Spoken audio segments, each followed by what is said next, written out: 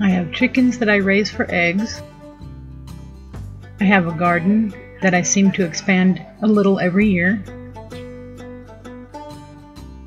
I have 30 plus fruit trees. I make my own compost.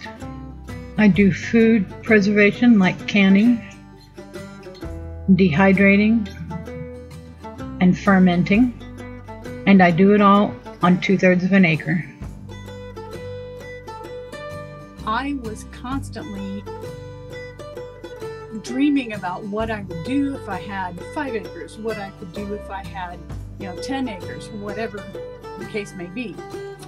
I started to think to myself, what could I actually do in the space that I have?